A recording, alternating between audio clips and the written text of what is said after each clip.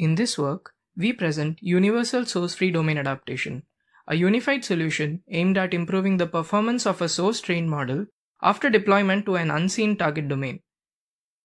Classical domain adaptation methods demand access to coexisting source and target domains and require the knowledge of category gap. In contrast, our method is designed to handle unknown category gaps and does not require the source training data during adaptation, making it suitable for real-time adaptation after model deployment. Our approach is twofold. In the procurement stage, we learn well-separated compact source clusters through a generative framework motivated by a variational autoencoder setup and via synthetic augmentation through image composition.